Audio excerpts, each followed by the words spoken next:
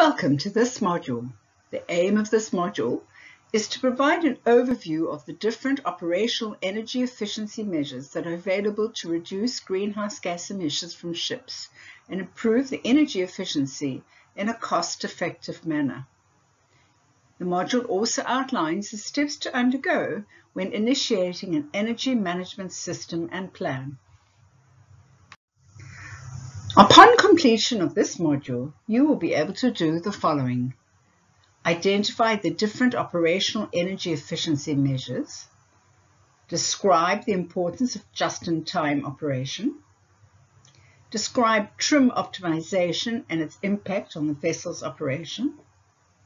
Describe what ballast water optimization is and its impact on the vessel operation.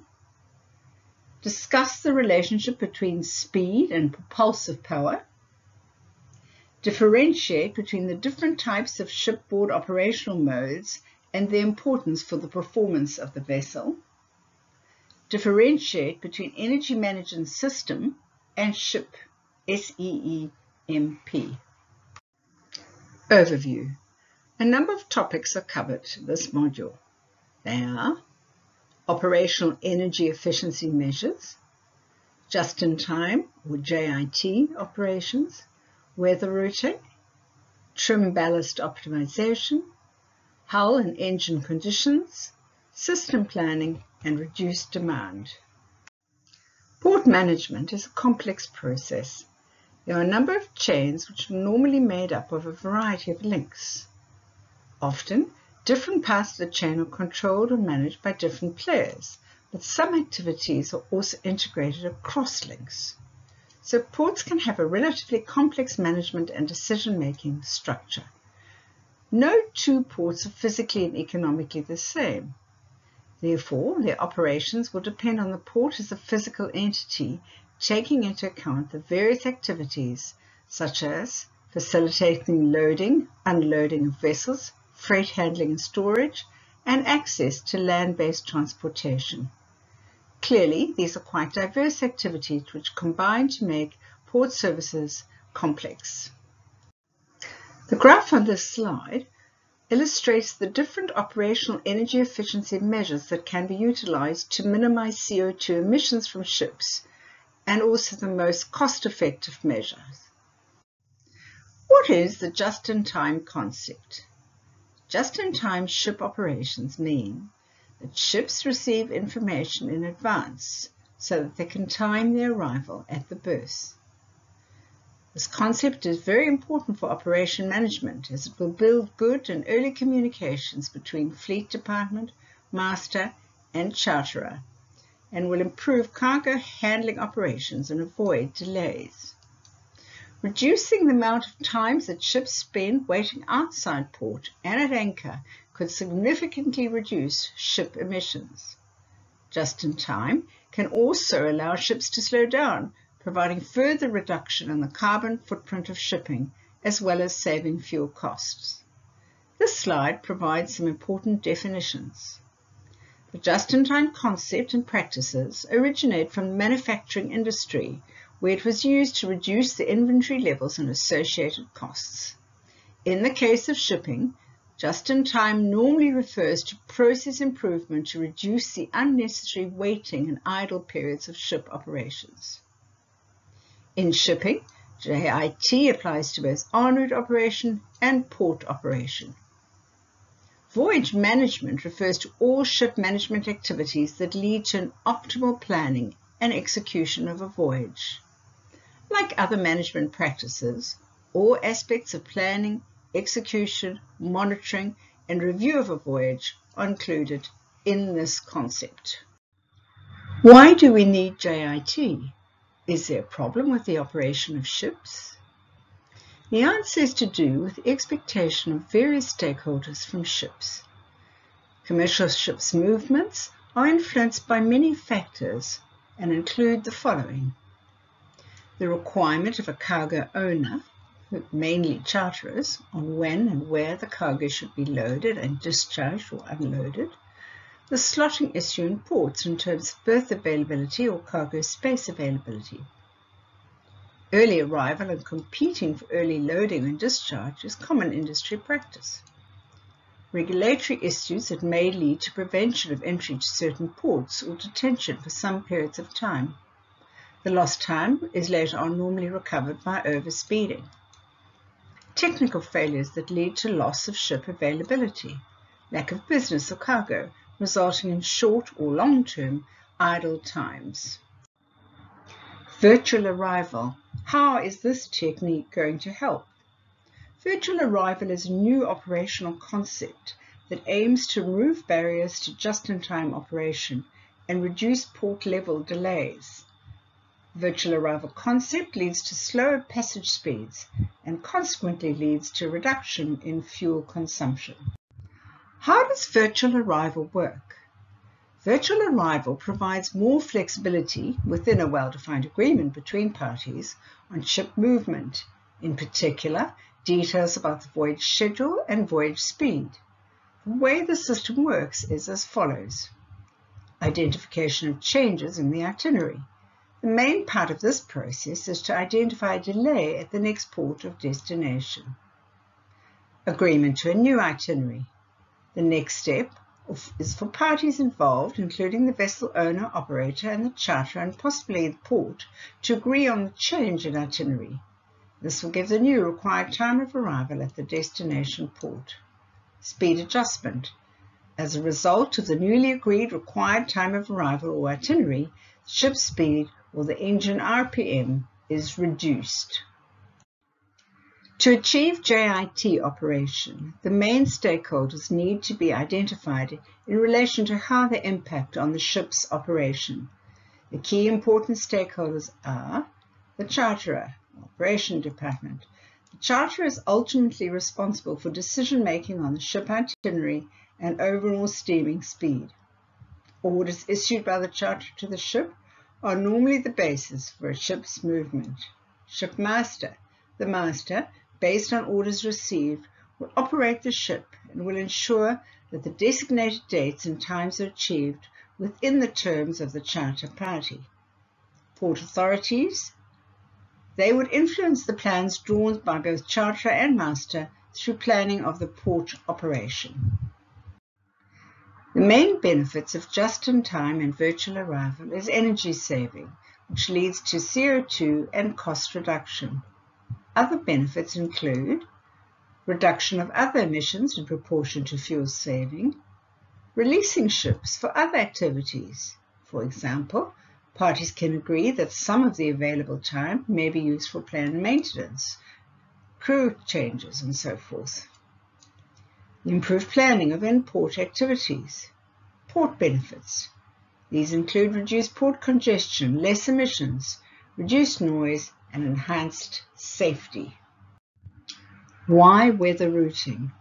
Weather routing provides ship safety by helping to avoid extreme sea conditions. Weather routing aims to minimize voyage duration and fuel consumption through avoiding headwinds and currents, adjusting vessel speed according to water depth, avoiding ECA areas. Weather routing is mainly effective for long ocean passages where alternative routes exist and for short sea shipping with variable water depth operation. The table on this slide summarizes different options and itemizes potential applications for use at ports, provides estimates for the reduction potential for various pollutants, and provides the basic cost estimations for each option. The table shows that there's a significant potential for alleviating air quality issues from ports, but they are mostly considered as options for CO2 reductions directly. In fact, most of these The two tables in the slide show the following. The fuel consumption increase for different water depths and ship speeds, the approximate relationship between increased wind strength, direction, and increased fuel consumption for each unit of Beaufort. Generally, ship maneuvers can be divided into routine maneuvering and maneuvering in safety-critical and emergency situations. Routine maneuvering in open seas covers ship handling under normal conditions, maneuvering in coastal areas, at entrances to ports, and in harbour basins. Maneuvering is always connected to fuel saving and energy efficiency. The more the maneuvering, the higher the fuel consumption. The considerable degree to which ship performance depends on the trim is because trim causes changes to wave resistance, changes to wetted surface and thus frictional resistance, changes to form resistance due to transom submergence, changes to various propulsion coefficients including resistance coefficients, thrust deduction, wake fraction, changes to propulsive efficiencies including relative rotative efficiency and propeller efficiency. Trim impact depends on ship speed and draft. The impact of trim is either measured by a model test or calculated using CFD. The guidance table for trim is normally prepared for shipboard use. As indicated, the impact of trim could be significant. Currently, in the great majority of the industry, even keel operation, zero trim, is the normal practice. Generally, this may represent the optimal trim for ships with high block coefficients and non-pronounced bulbous bow, such as tankers. In ships with a slimmer body and higher speed, the impact of trim on performance can be significant. In the use of trim optimization, the following ship types would be given higher considerations: container ships, ro-ro cargo and passenger ships, ro-ro car carriers. The effective use of the loading computer's capabilities is important for the safe trimming of the vessel. Why is ballast water important? Ballast water is essential to control the trim, list, draft, stability, and stresses of the ship. Why are ballast water regulations important? Ballast water activities on board ship are heavily regulated. The regulations mainly relate to the prevention of specifics from their natural habitats to other ports. What are the different types of ballast water operations? Ballast water exchange, loading ballast water, discharging ballast water. Ballast water can have an impact on the energy efficiency of ships in a number of ways. The amount of ballast water. This can change ship displacement and thus wetted surfaces and ship resistance. Generally, the more ballast water or ballast sediments are carried around, the bigger will be ship displacement and more energy consumption is expected. Change in ship trim. Trim optimization through effective use of ballast water could lead to gains in energy efficiency. Ballast exchange process. Energy is used for the exchange of ballast. Therefore, process optimization could lead to reduction of energy use. There are numerous energy efficiency methods that can be used to optimize ballast water on board the vessel. These include carrying less ballast water. This should not contravene any of the regulations and compromise ship safety. Also, this should not cause non-optimal trim. Have more efficient ballast management operations. This means performing ballast exchange or ballasting and deballasting in a way that is more energy efficient. Examples include gravity-assisted ballast exchange is preferred to simple pumping in and out processes. Sequential ballast exchange is more energy efficient than the flow-through method, as less water needs to be displaced. Adjust to the ship's optimum trim by using ballast effectively. Removal of sediments, which will lead to a better cargo capacity and energy efficiency. The graph above shows the relationship between ship speed and shaft power. There is a clear correlation, as indicated in the graph, between ship speed and total resistance. The hull of the vessels in a fleet is coated with an anti-fouling system. In general, the smoother the outer hull, the less resistance there would be, and therefore there'd be an improvement in vessel efficiency. The effectiveness of the hull coating system would largely depend on the level of maintenance and cleaning undertaken. There are advanced hull coatings that may be used for this purpose. The application of advanced coatings will be more expensive, but return in terms of savings could be high. Hull fouling takes place over time. The rate of fouling depends on a number of factors. These include ship operation regions, speed and operation profile, and hull coating and hull surfaces. The net result from this is a significant increase in fuel consumption. A strategy to deal with this concern would be the setting up of a proper hull monitoring analysis system and cleaning to support the reduction of fuel consumption. For example, having regular inspection, photographs, and roughness measurements would be a prudent way to monitor the impact of cleaning and the condition of the coating. Monitoring of ship and engine performance to achieve the efficiency of ships can be achieved by the following: recording relevant data and ensuring data quality, having regular monitoring on factors that influence ship performance, such as fuel consumption, speed loss, and trim optimization, can help operators to keep track of the vessel's condition and how they are performing. Performance trends can then be presented over time to compare them with relevant benchmarks. Transit.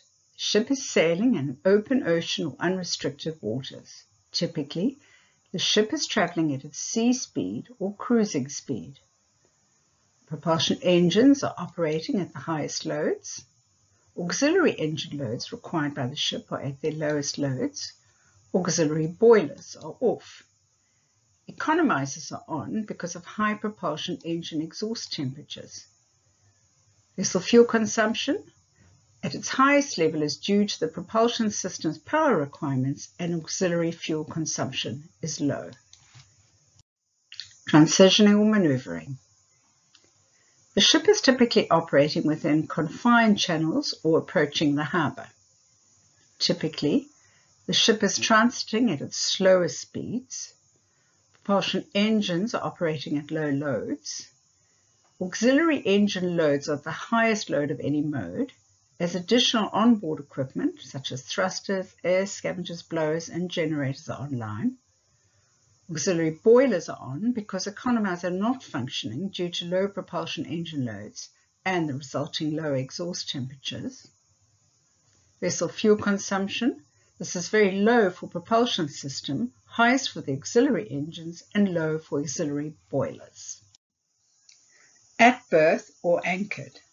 The ship is secured and not moving. Typically, the propulsion engines are off. The auxiliary engine loads can be high if the ship is self-discharging its cargo. Auxiliary boilers are operated to keep propulsion engine and fuel systems warm in case the ship is ordered to leave port on short notice or for crew amenities and other reasons. Vessel fuel consumption is medium to high for auxiliary engines and medium to very high for boilers.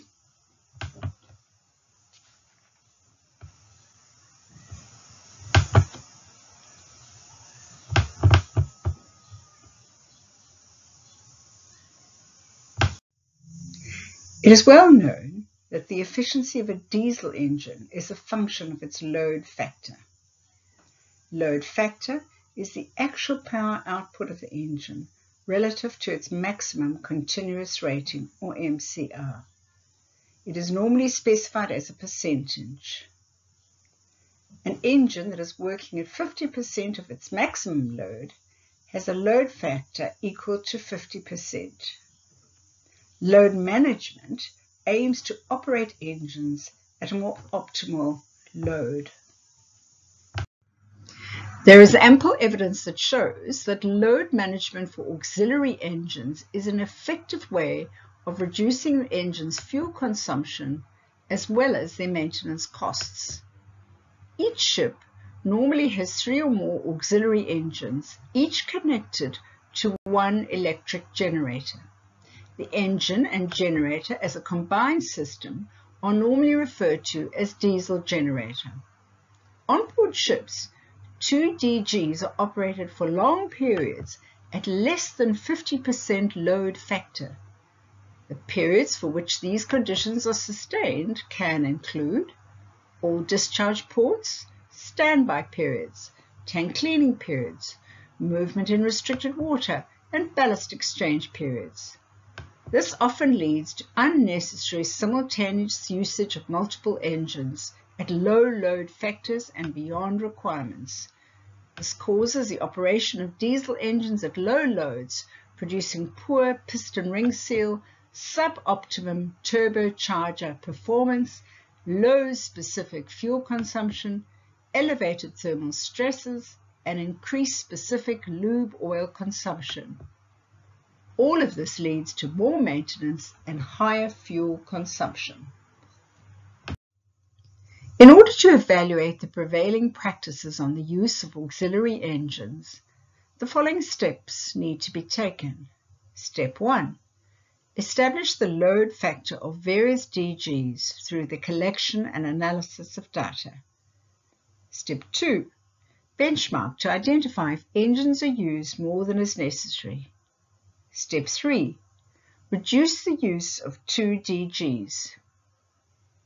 Methods to reduce auxiliary loads are proactive demand management, including load reduction and load scheduling through shipboard operations planning.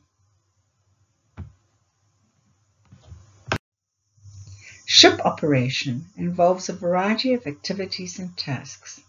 These include loading, unloading, ballasting, and deballasting, inner gas generation and top-ups for crude oil and product tankers, bunkering, maneuvering, standby, normal passage operation, waiting and anchorage, freshwater generation, potable water generation. The planning of all of these requires good coordination between deck and engine departments. In order to reduce energy consumption on board, operators need to work towards more conscious and optimal operation of ship machinery and systems. This could be achieved more effectively if planned for each mode of operation. Examples of measures that can be considered include avoiding unnecessary energy use through switching off the machinery when it is not needed, stopping all non-essential machinery and equipment use through planning. 1. Identify these items. 2. Define procedures for the execution of tasks. 3. Implement the procedure. 4. Monitor and control. Avoiding use of excessive parallel operation of machinery. Optimizing HVAC operation on board. Coordinating and enhancing deck and engine department communication on the issues of efficient use of machinery.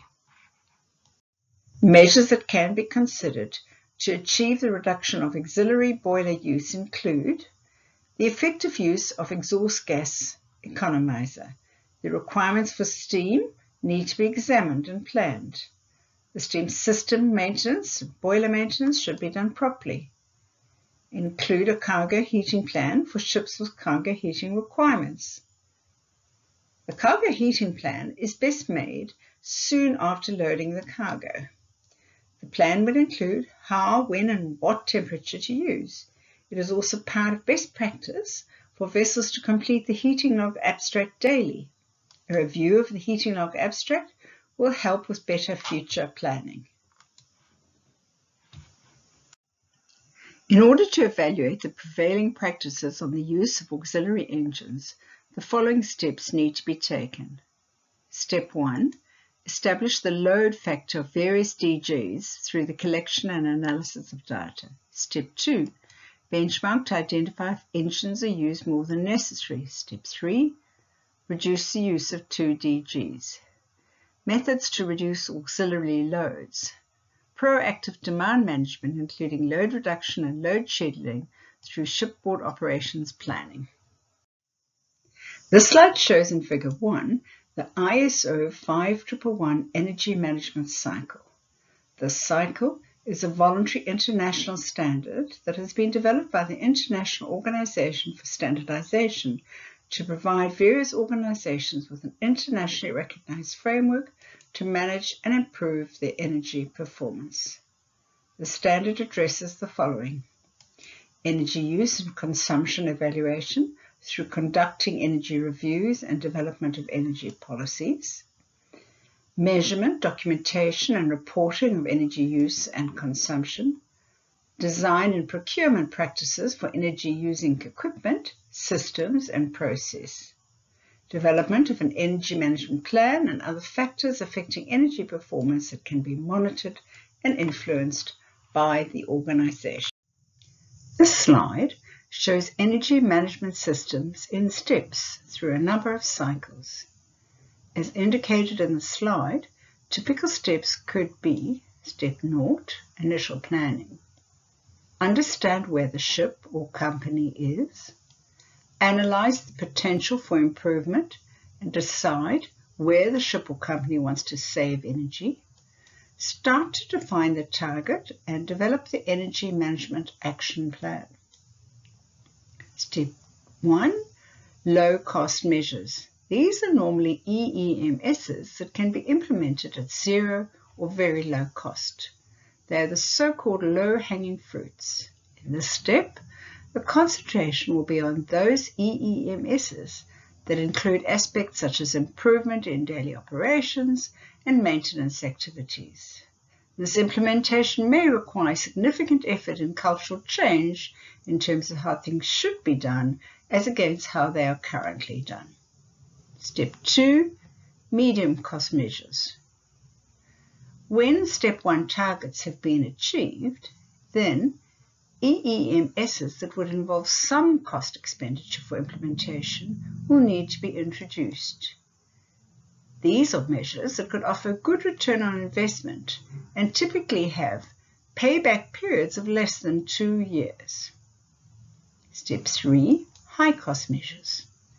These are measures that may have significant cost in implementation, for example, technology upgrade, or commercial implications, such as slow steaming or itinerary changes. These measures need significantly more analysis, deliberations with stakeholders, for example, with charterers, and so on. In reality, the longer-term potential for financial return from these measures may be higher compared to other measures, but elements of risk are also higher. The graph on the slide shows the associated costs and payback related to the 3 steps that were mentioned in the previous slide. The later steps will include measures that could be more costly. It may also happen that the return of investment will not necessarily occur in the short term. It is known that shipboard operation involves a variety of activities and tasks. These include loading, unloading, ballasting, and deballasting, inner gas generation and top-ups for crude oil and product tankers, bunkering, maneuvering, standby, normal passage operation, waiting and anchorage, freshwater generation, potable water generation. Planning of the above would require good coordination between deck and engine departments.